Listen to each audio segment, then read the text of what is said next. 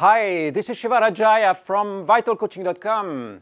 We're talking about Vital Tantra, and the topic for this video is more directed towards the vital mind or mind optimization techniques. You know, this is one of the 5 main branches of the Vital Tantra system, and I'm going to give you some tips today on how to tune into your future.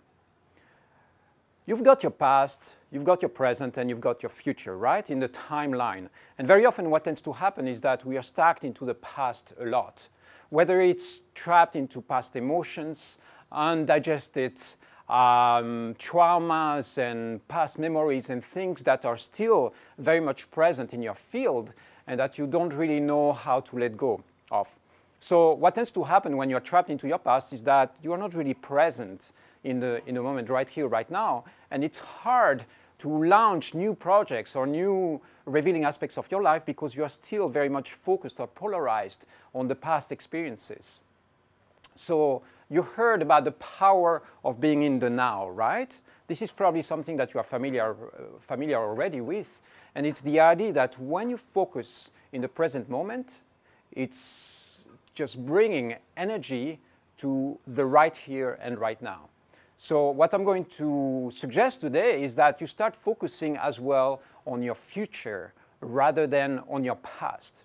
So there are a few ways of doing that, and one of them is to get rid of past memories. Many years ago, I was living in Switzerland, and I got rid of 95% of what I owned. Books, letters, pictures. I just went to the mountains and burned everything.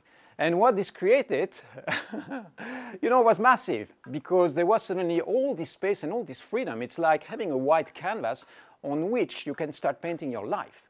So if you identify yourself with past experiences, with what you used to do when you went to school, where did you go to college, and the kind of people you used to hang out with, this is where your memories are going to be.